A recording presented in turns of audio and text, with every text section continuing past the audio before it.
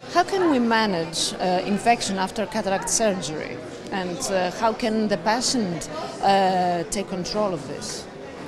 I think the important issue is when patients undergo cataract surgery, generally most of the cataract surgeons would provide a detailed leaflet and instruction to the patient that what they need to look after for at least initial 2 weeks. So if they typically develop any pain, redness, unexpected situation after surgery, that means that there is something possibly wrong.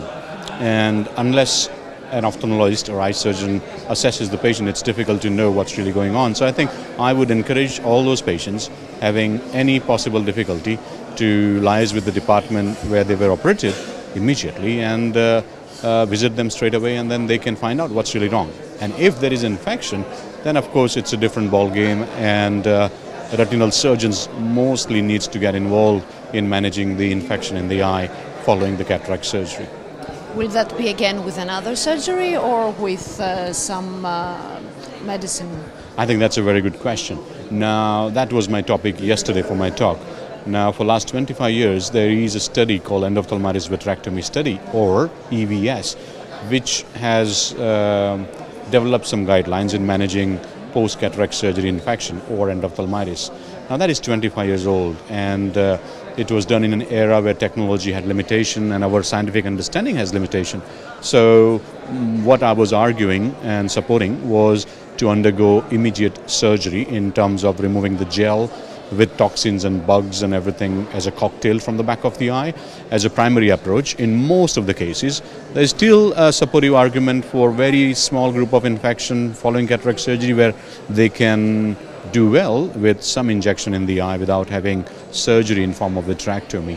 But I am a strong supporter of early and primary vitrectomy for endophthalmitis post-cataract surgery or because of any other reason also.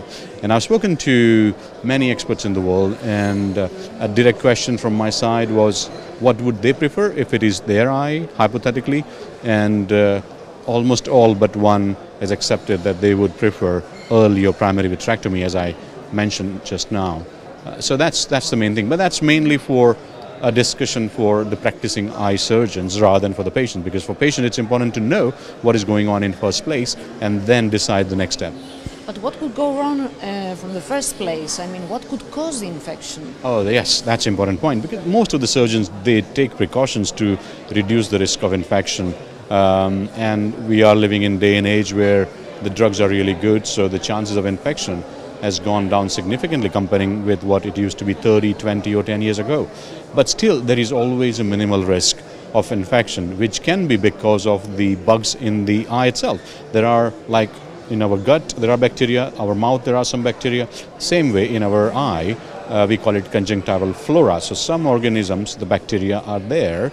We use some medication beforehand before the surgery so that it covers all the spectrum of bugs, and that reduces the risk of infection. But still, if that conjunctival flora related infection happens, then it's not that bad. But patient can have pets at home.